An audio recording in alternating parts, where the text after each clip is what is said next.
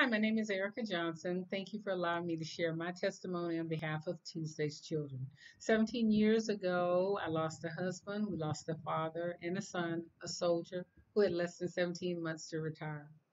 I came across Tuesday's Children at a Snowball Express event.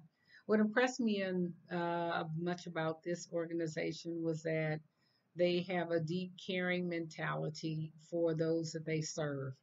The representative that helped with each of my children's financial assistance continued to follow up with my children throughout their college years and thereafter, checking on them. 9 years later, I was able to attend a Gold Star Wise retreat slash seminar entitled Creative Insights, Taking the Next Step. The seminar was right on time for me.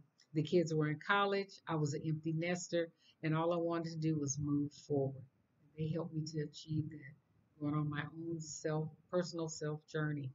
I later learned that Tuesday's Children hosted a number of events and projects for young adults.